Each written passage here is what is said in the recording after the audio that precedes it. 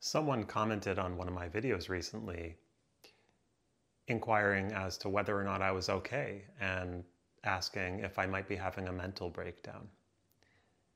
And I thought that was a really touching example of how we can take care of each other as a society.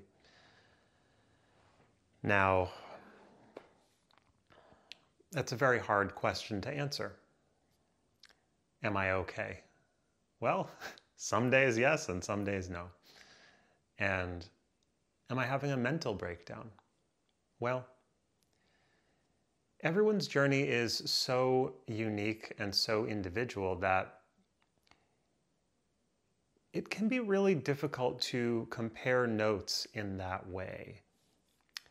You know, a lot of people are struggling nowadays with mental health, with emotional health, with spiritual health.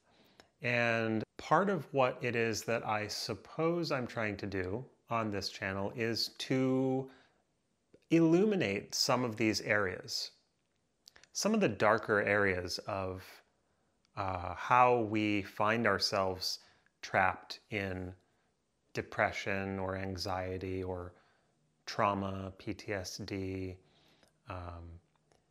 and beyond that, even just places of I don't know what the heck is going on, where you don't even have a label for it. And in a sense, we all do go through lots of smaller and larger breakdowns on a regular basis.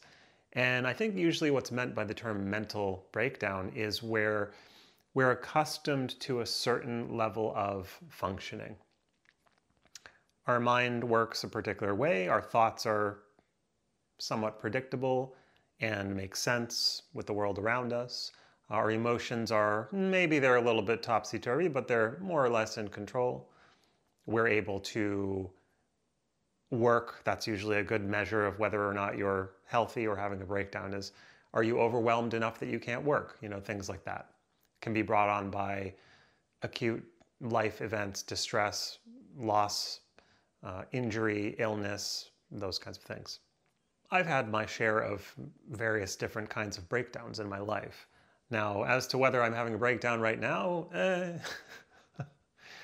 you know, if it is, then so be it.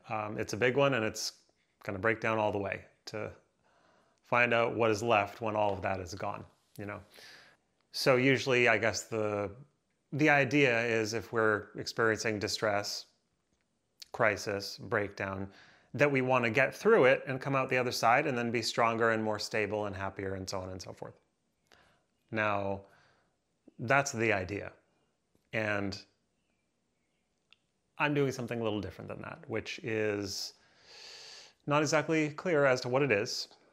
It does require sitting in a space of uncertainty, unknown, and my life fell apart and I don't know why it's falling apart and I can't figure out what's going on, and it's, you know, it definitely could look like that. It could look like a breakdown. And it could partly be a breakdown. And embracing that and welcoming that. Saying, okay, well, let's just break down then. You know, break down and wake up the next morning and see what happens. And if we break down some more, then we break down some more and we keep going until we are sort of all broken down. And then what?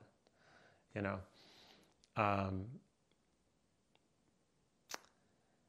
And there are lots of different systems that help people who are going through crises, you know, drug treatment and alcohol treatment centers and psychological professionals and health doctor professionals and, you know, rehab and whatever, you know, there's all kinds of different ways of recreating oneself, seminars, life coaching, and so on.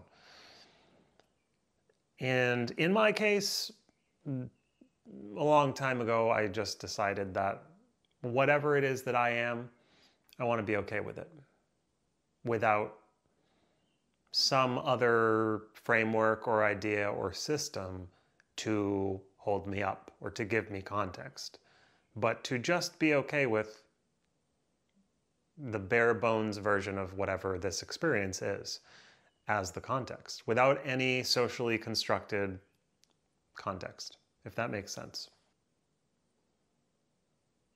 Possibly foolish, possibly impossible, possibly who knows, you know?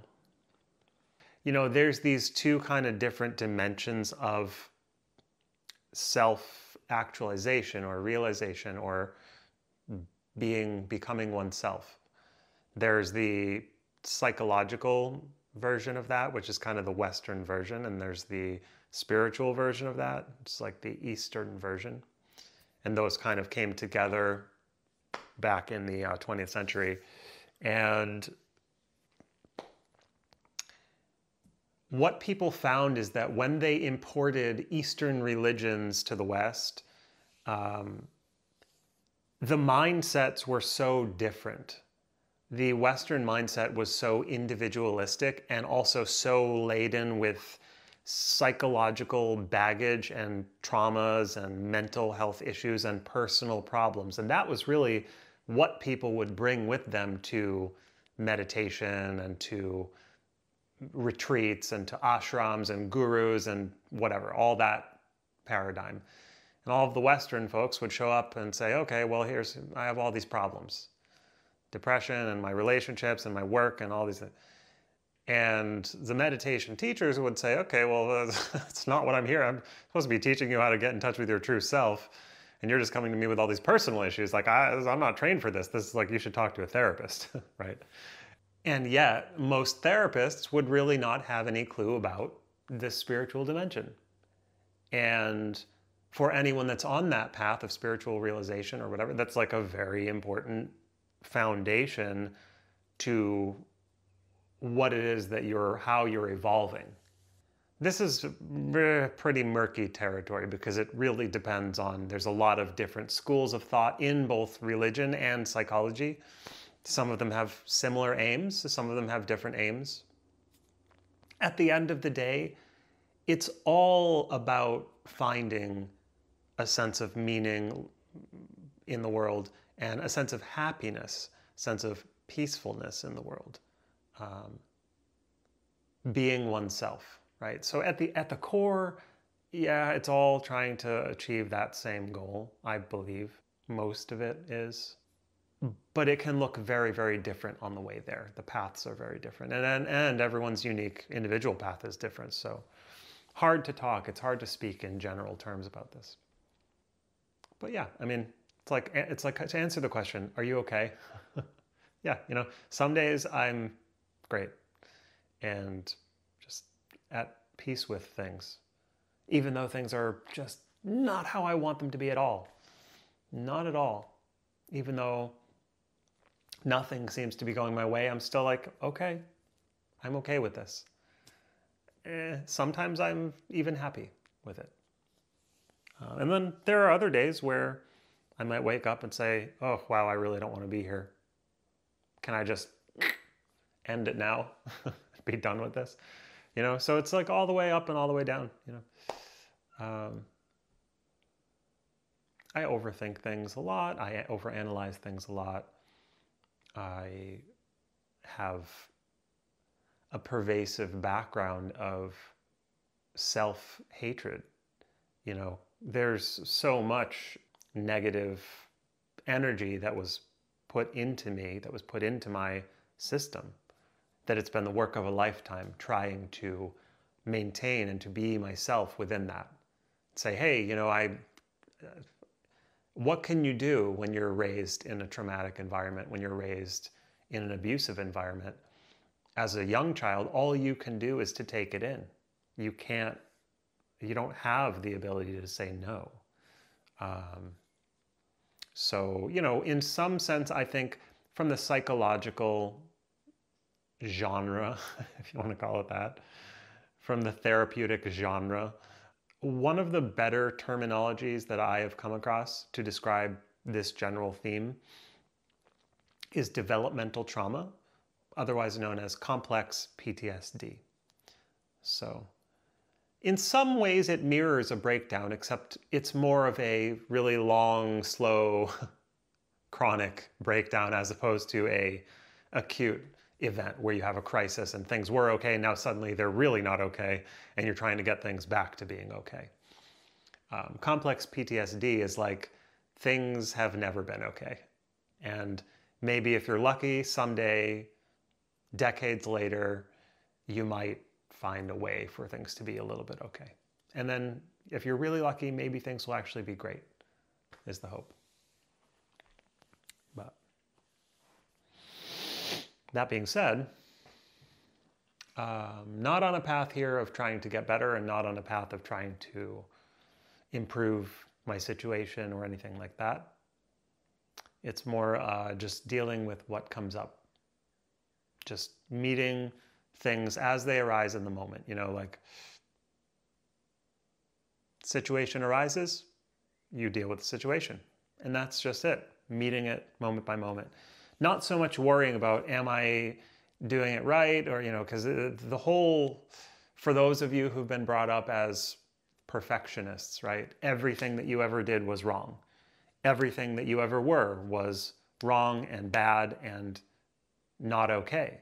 So to meet the day and say, hey, you know what? Can I find a moment here where I'm okay?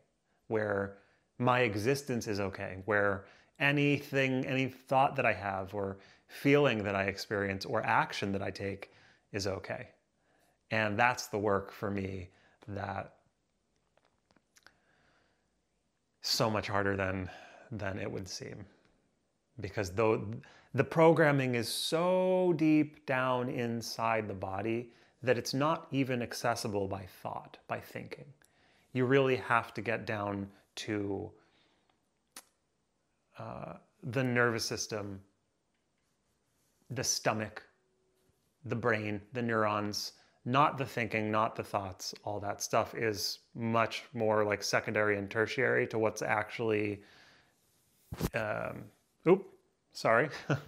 That's a microphone, folks.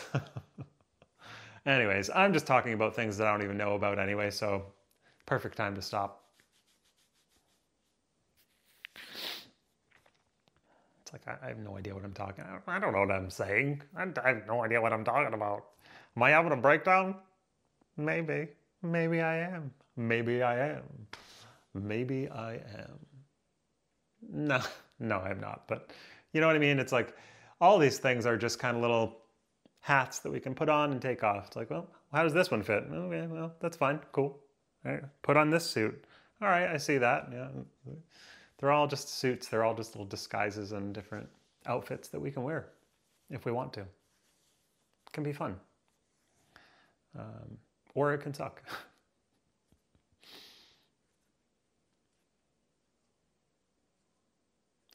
I guess part of the key is that can it also be both of those things? Fun and sucky at the same time. It's like, wow, this is horrible. Wow, I feel terrible. I'm in grief. I'm in pain, suffering, and I'm in joy. And I'm also in sensual contact with my own body, you know, without the judgments, without the thinking and talking on top of it all. So I remember a long time ago when I first had like non-dual experience. Boy, was that weird. Back when there was no such word as non-duality and you couldn't look it up online or something. So you didn't know what the heck was going on. But I remember like seeing the world in terms of things that I used to think were opposites, like good and bad, but it was just good, bad, like just one word, good, bad. And how all the different things that I thought were opposites were actually just the same thing, and that it was only just the mind that was making them into two different things. Pooh, that was a fun realization. But that is, in fact, more accurate to how things really are.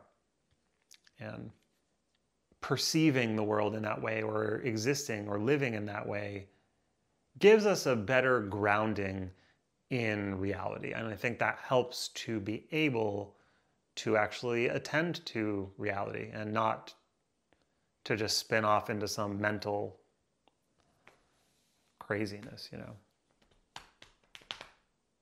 Blah, blah, blah, blah, blah, blah, blah. Oh my gosh, I'm ready for bed? Give it another hour. It's only 8 o'clock, all right? We got to stay up till 9. La, la, la, la. La. Anyway.